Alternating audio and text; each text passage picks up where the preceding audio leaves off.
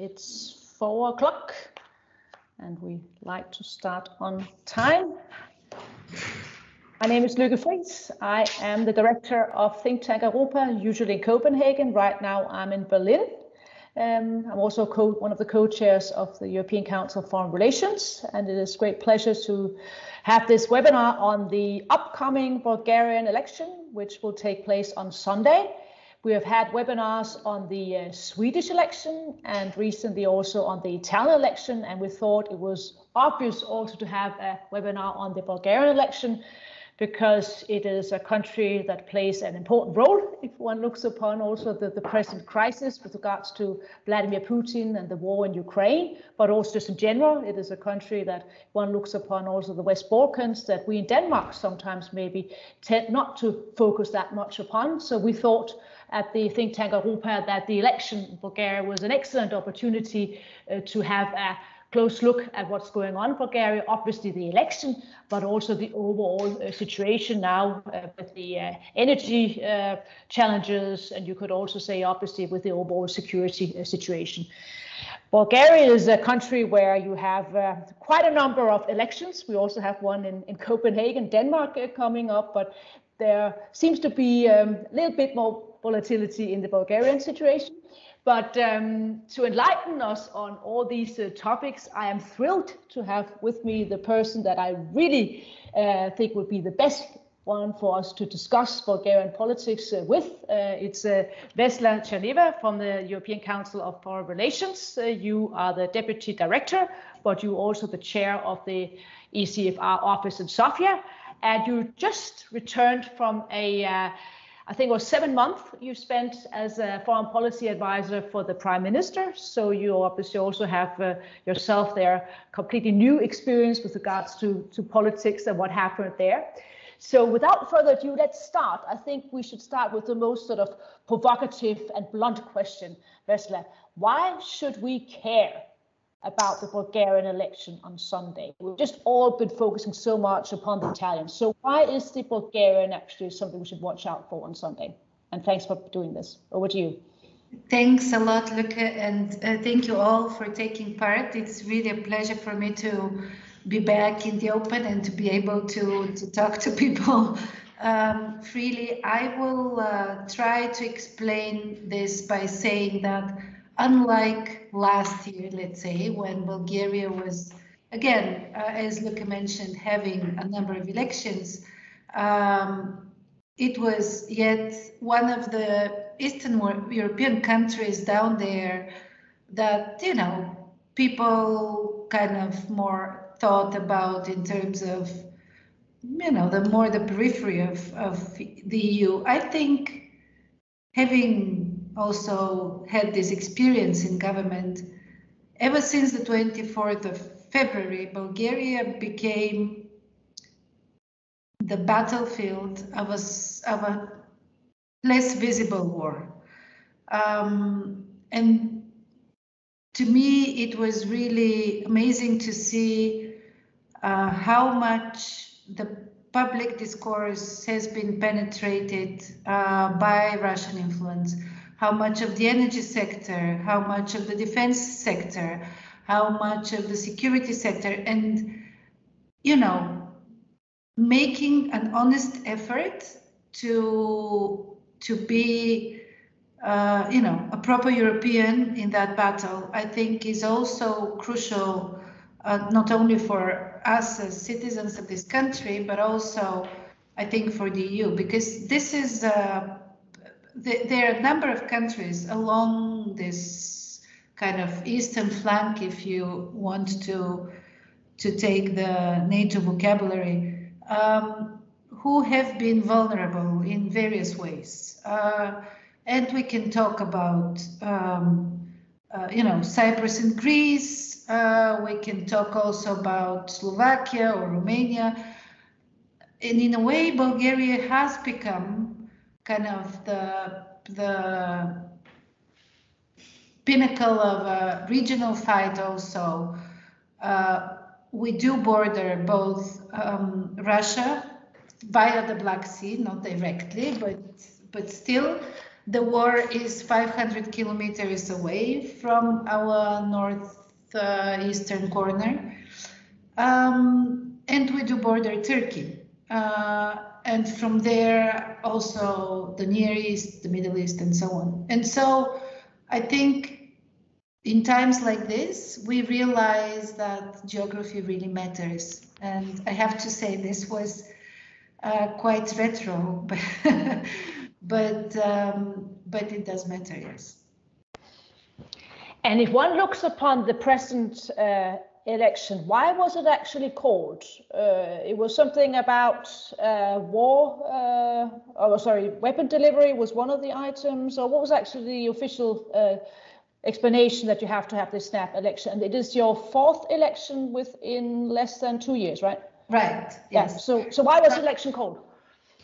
Maybe just to say that those 4 elections, now the 4th one happening this coming Sunday, those 4 elections follow a 12-year rule of Mr. Borisov and his party GERB, who have been, if not, let's say, notoriously honest, then at least famous for the stability that they bring, and or at least this is how they have been seen in many corners of the EU.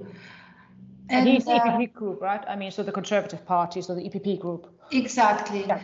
And I think after such a long period of, stability coupled with very centralized way of governing, I have to say institutions have been really hollowed to a large extent by this way of governing, coupled with, spending public money in not entirely a transparent way. And also playing this game with Russia on energy, with the US on defense and so on, has really been some sort of a model for many in the West to say, okay, they're fine. I mean, they're probably corrupt, but aren't they all down there? And so, in a way, this is the best we can get. And I think for the Bulgarian society, there was a moment to realize that this could simply not go on like this anymore. And this moment arrived at the beginning of last year. Successive parliaments could not create stable governments or could not create governments at all. And the last government that was formed was a difficult coalition of 4 very diverse parties. From the left with the socialists, which are the former Communist Party, to the right with a kind of civic party called Yes, Bulgaria. In the middle, the liberally inclined newcomers of We Continue Change and the Prime Minister Petkov, but also a very peculiar party that some people would compare to Cinque Stelle in Italy, to the 5-star movement. A bit of a black box, if I have to be honest. Populism coupled with nationalism, but also you're not quite sure where they lie on a bunch of things. And it turned out that actually this party had the backing of a couple of, let's say, interests, especially in infrastructure projects and so on. And at the end of the day, it was the regional minister who basically blew the whole coalition up over the infrastructure budget. So I would say there was a lot of symbolic politics involved. So they tried the Ukraine weapons, they tried the nationalistic card around lifting the veto of North Macedonia. But at the end of the day, behind that was actually, I think there were enough of those people who had realized that the Petkov government would not allow the deals to go on like this. And so they decided it was a better choice to topple it rather than to continue muddling through. And so, all in all, I think this election that is coming, it frankly may not be the last one in this short time span. It depends on how the balance of powers is going to be in the next parliament. But it is the result of this very fragmented political space that we see in many other countries here as well, but also in this type of kind of populism, and I would say also most probably Russian money involved in those smaller parties, like the one I was mentioning.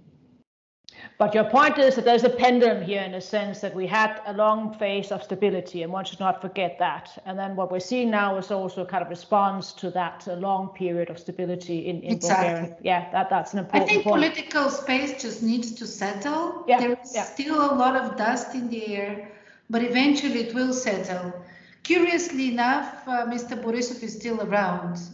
So maybe when one or two, politicians from the older times would step back, that would also help for this dust to settle down. And the actual war with Vladimir Putin, what role did that play in the run-up to the election, if any at all? I remember that, was it the Minister of Defense? Did he have to resign when he used the same expression, not war, but special operation, as Vladimir Putin does? Enlighten us on that. He was just a symptom of a trend that had started immediately with the war. A trend in Bulgarian politics to say, oh, there are two sides in this. They both have their fair share of, guilt. This is gonna be a fast war. The Russians are gonna win it. And yes, the Minister of Defense at that time was calling it a special operation and was basically trying to keep people in some sort of a fearful kind of expectation that something terrible is going to happen to us. This line of thought, I think, is very popular among all kind of people who have been under Russian influence for one or the other reason. I mean, political parties, I mean, media, and not only in Bulgaria, I mean, across the region. To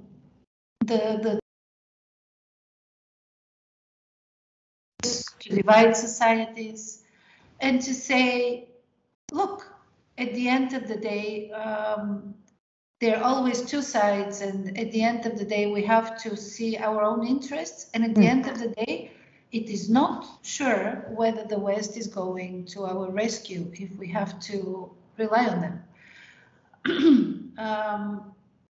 So it is a lot about also trust within the EU, within NATO, and it is also about the effect of the Russian kind of propaganda and I think social media in the past decade.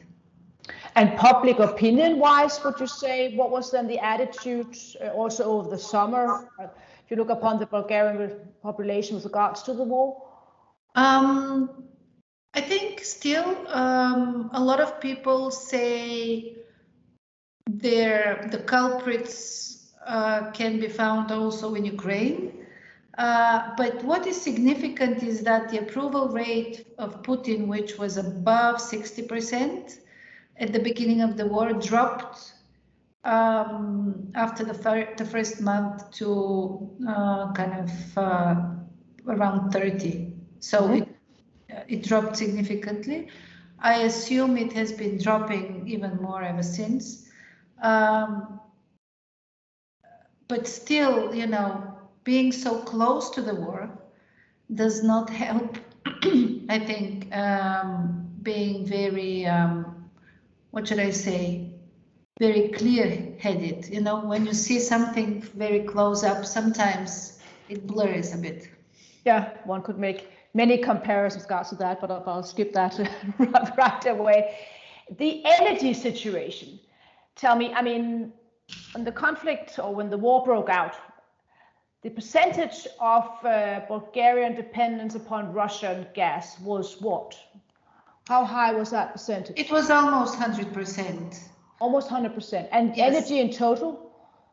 So the thing is that gas makes up for a very small portion of our energy mix. It's around 17%, 16.5 maybe. But the rest is also not much better. I mean, the oil refinery, Lukoil, is obviously primarily refining currently Russian oil. The nuclear power plant is also Russian made with nuclear fuel. And so we have indigenous coal, and we have quite, I mean, obviously developing renewable sector. But this has its volatilities, especially during the winter season. And so those 17% of gas are important in terms of social policy because they're used for some industries, but mainly for utilities, for heating the big cities. Sofia. Sofia and others, yes. And so this is why politicians have been very worried about this whole gas story. At the same time, I have to say, the moment the Petkov government decided, and Petkov himself decided to not only support the sanctions against Russia, but also to suggest some of those elements himself, I think he knew quite well that this would produce some sort of a backlash. And the fact that Gazprom stopped its gas deliveries at the end of April, Bulgaria and Poland were the first two countries to cease getting Russian gas. I think this was, in a way, almost expected. And for the rest, they have also made some precautions. So all in all, the energy situation is not, I would not describe it as dire, but it is very symptomatic for the Russian imprint in this country, but also in many others. There are several countries who are in a similar situation, both in terms of gas, and there's some who are even worse off in terms of oil. And it also shows the leverage Russia can have if it is to, you know, try and destabilize the government, which they clearly did here. Yeah, because immediately after, I mean, just a couple of, I think it was a month ago, right? I mean, the interim government made the statement that it would try to get in contact with Gazprom and see whether you could buy new gas. So what's happened with regards to that? I mean, if the situation is not dire, why would you embark upon such an endeavor? They do need to get at least 1 BCM for next year, and they do need to fill up the storages a bit more for this year. And the fact is that the previous government had a principled agreement with the US for the delivery of 7 LNG loads, yep. Which would have done the purpose.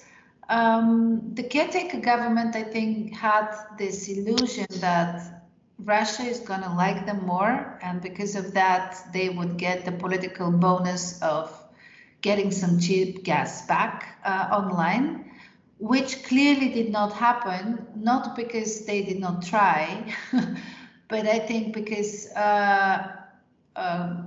for Moscow currently the stakes are much higher. Obviously, the decision is to gradually stop the gas for the EU, and this is not gonna change in any way. So the caretaker government unfortunately decided to take only one of those 7 LNG loads.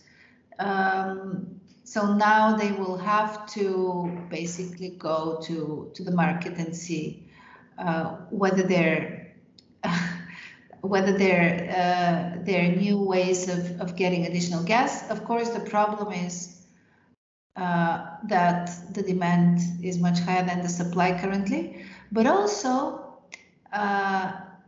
we do have, as I said, this neighborhood which is quite complicated, and it turned out that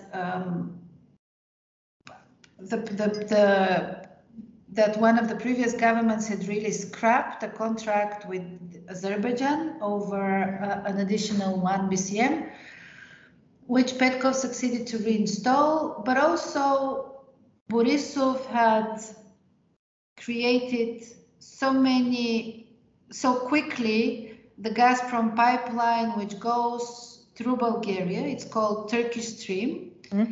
It goes through Bulgaria up to Serbia and Hungary.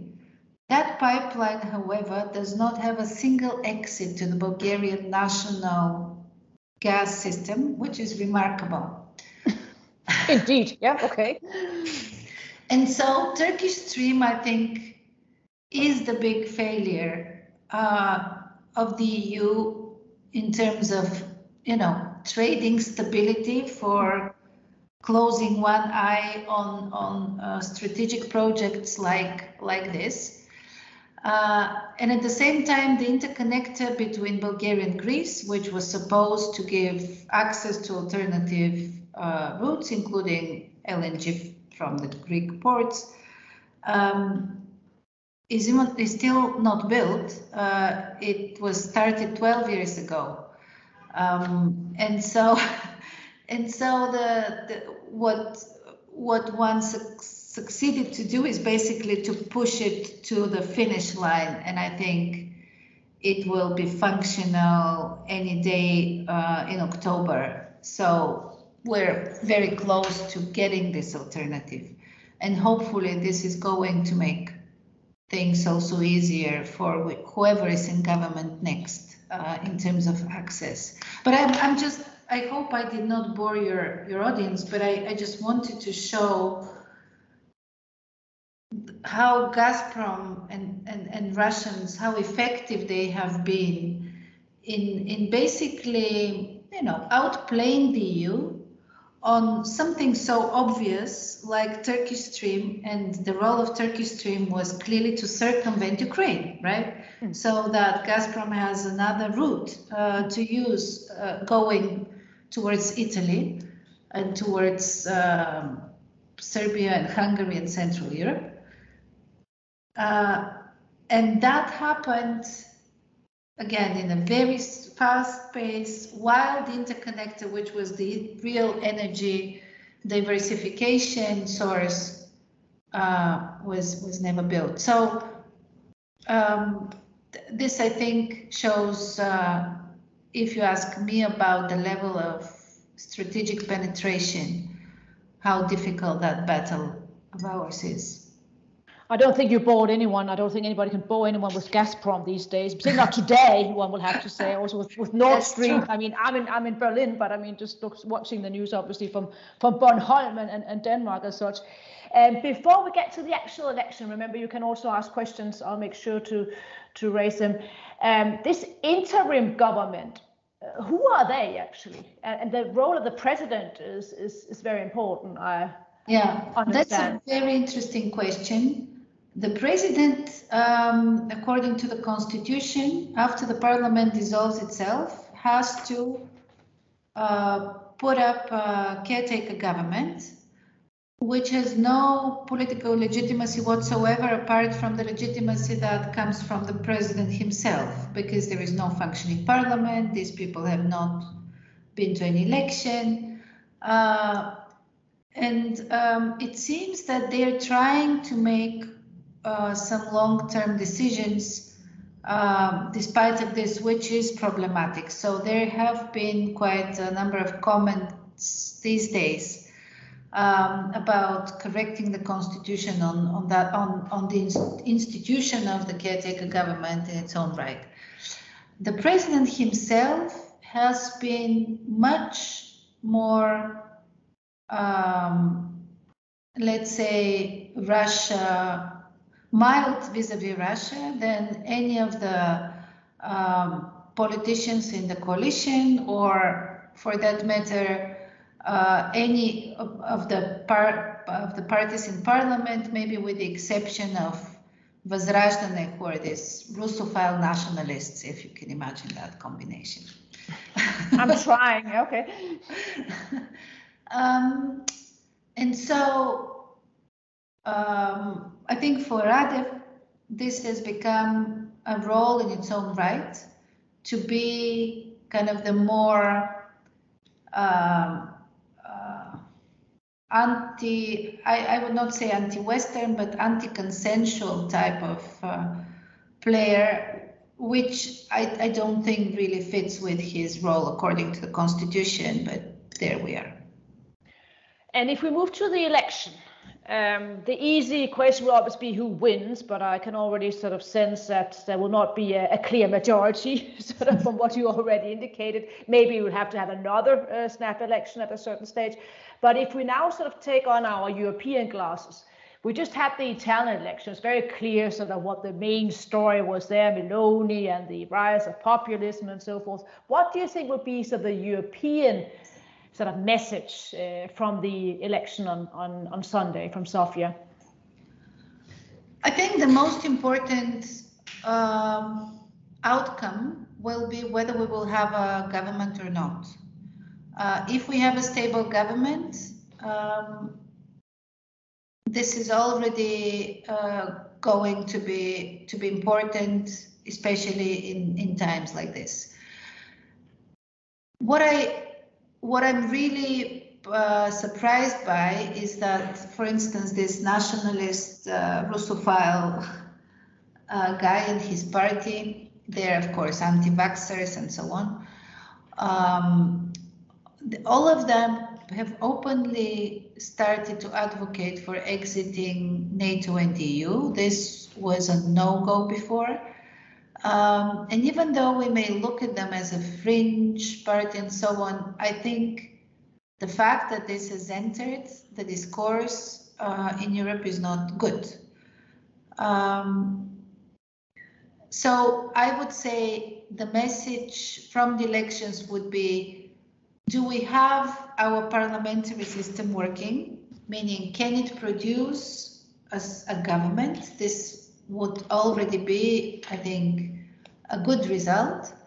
But secondly, what are the implications on the rule of law reforms? And I think rule of law, the anti-corruption drive and so on, is going to remain the main, goal one should look at, and especially vis-a-vis, the Hungarian and the Polish cases. It is going to be important to have really some sort of a reformist majority that can make those reforms happen. And any risk that this election will somehow put the common line with regards to sanctions against Russia in jeopardy, or weapons delivery? Any risk of that? I don't think so. I don't think that currently anybody would really risk putting, obstacles in the European consensus. I frankly don't even think that Italy is going to dare do that. But I don't see this happening. I just feel that there will be, if things don't go very well, there would be an introverted period in our politics, whereby the European agenda will be less and less visible and less important, and this kind of anti-Western propaganda, or let's say skepticism vis-a-vis how much we can trust each other, may unfortunately grow. So this is very important in that sense, how the war for the hearts and minds is going to look like in this coming year. And any demonstrations in Sofia with regards to the high energy prices? I mean, here in Germany, well, you don't have that many, but you have demonstrations. You even had demonstrations that you should open Nord Stream 2 in Lubmin. That was yesterday. That's going to be a bit difficult now. But any demonstrations, any sort of talk of unrest in the streets and so forth? I don't see this for now, because in what the government has done was to compensate households and keep their electricity bills pretty much at a manageable level. People, however, are worried about inflation. Inflation here is at 17% already, which is very high. And, you know, the less rich people are, the more the effects of inflation are felt. And so I think, of course, there are countries which are much worse off than us in the neighborhood, but this is not going to be an easy winter.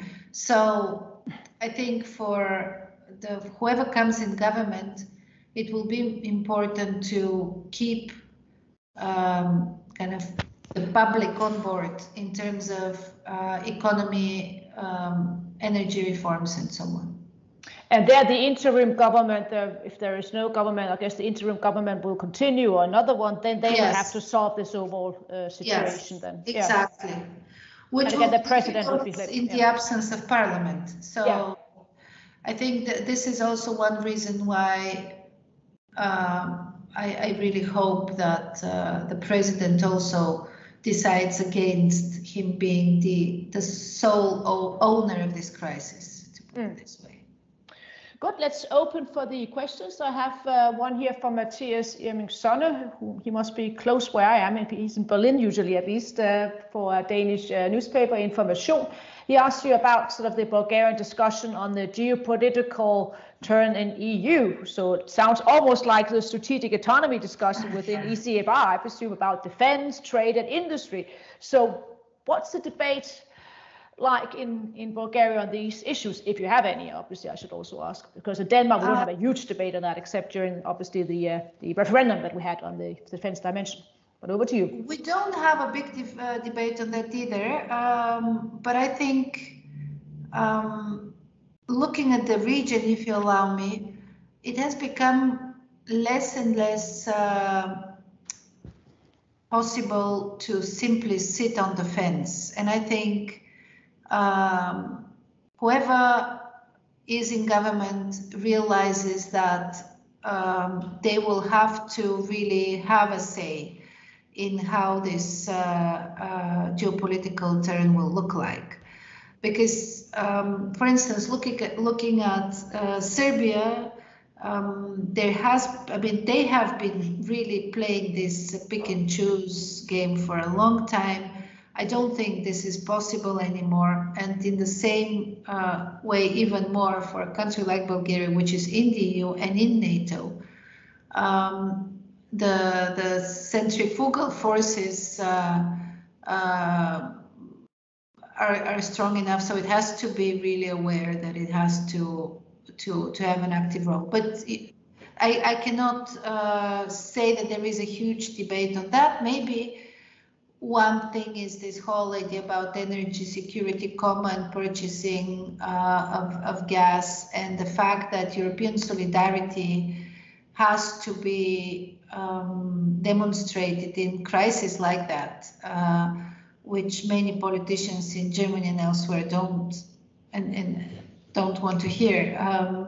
The fact that, especially for smaller ones, this is an equation which is difficult to solve given the limited demand and the limited supply. Yeah, and what about immigration? I mean, is that turning into an issue? I remember when I was in Bulgaria, I mean, the big issue at that time was also, I guess it still is, the shrinking population of Bulgaria. I mean, we do have quite a number of Ukrainians currently here. We had almost 200,000 entering Bulgaria and almost half of them staying, which is a very high number, much higher than, let's say, Romania in terms of the ratio of those who come in and who stay. They gave them, while the season had not started, they had given them rooms in the hotels at the Black Sea. So for all these women and children, it was really a good thing to get away from the war for a couple of months. Some of them have came back to Kiev now and to other places now because the war has been concentrated in the eastern part of the country, but some of them stayed, and I think this is a great experience also for the Bulgarian society to be more welcoming, to be more open, to get new minds, new energy.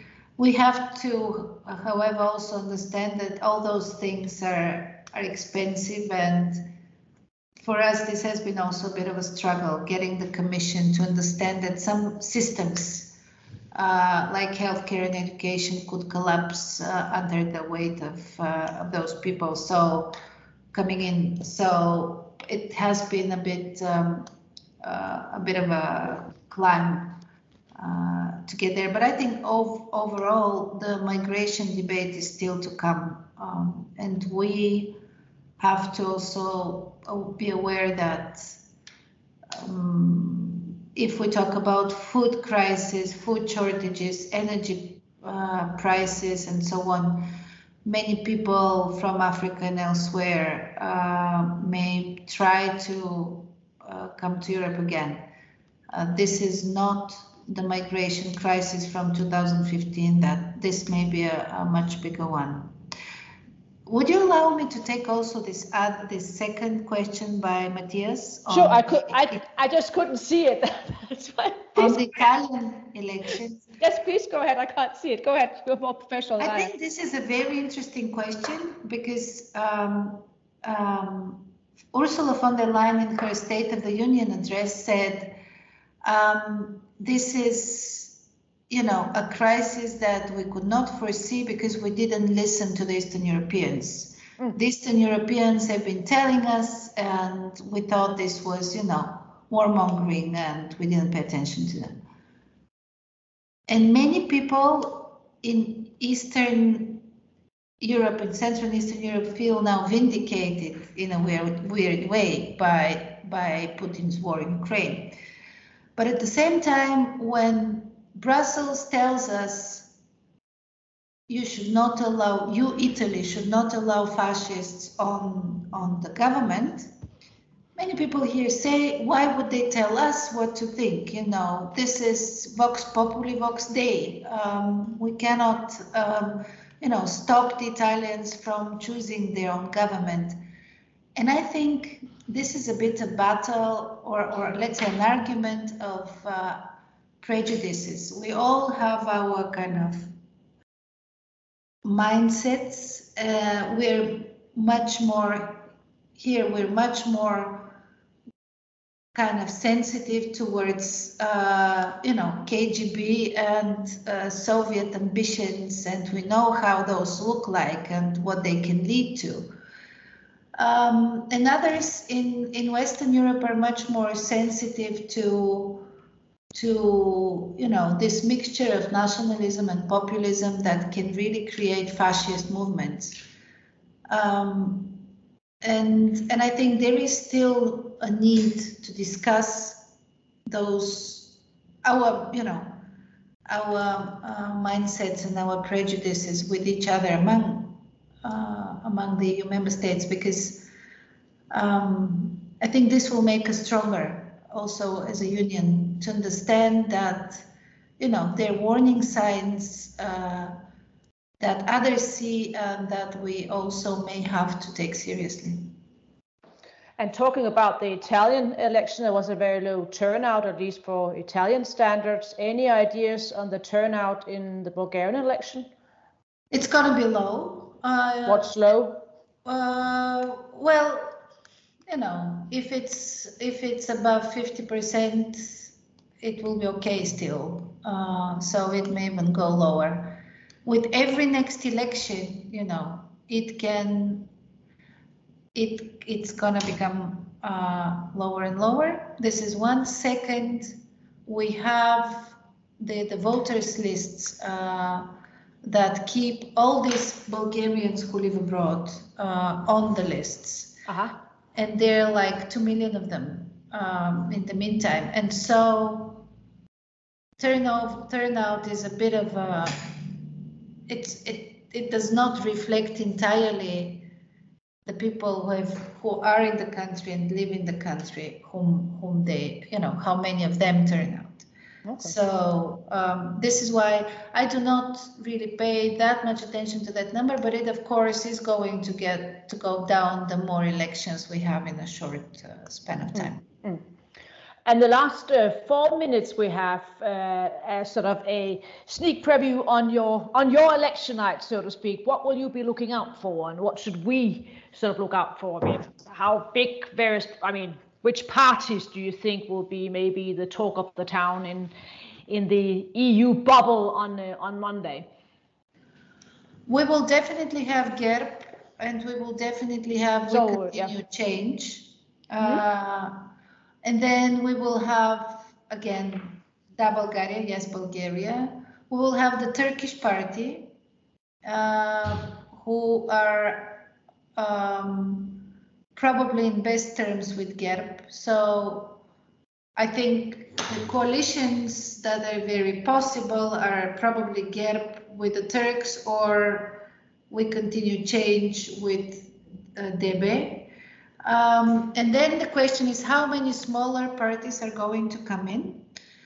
The socialists say they would go with the change and with DB, but then you have all sorts of, like, the nationalists and the party of this former Minister of Defense who said it was a military operation. So, and then this quasi Cinque Stelle party, I mean, all of them, whether they're going to enter again the parliament or not, I think this is going to be very decisive. So I would say, if you see there are 5 or 6 parties, it's a good story. If you see there are 8 or 9 parties, it's not that great. And what's the threshold? It's 4%. Okay, so we should definitely look out for, I mean, how many parties make it into parliament. Exactly. And then we should possibly also remember that you could have another interim government, and then look out for the president one more time. So that was exactly. So that would be the other option, which obviously is not ideal, given that we're at war.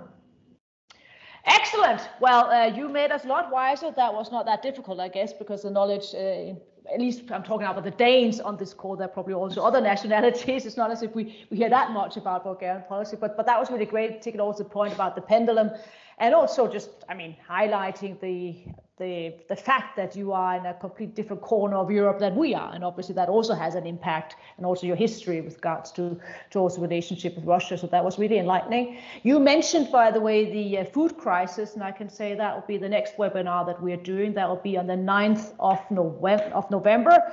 It's the webinar is called Fighting Famine. So go and check out our website for that one on the 9th of November. It has nothing to do with the fall of the Berlin Wall, but we just chose that date because that was the one that was possible.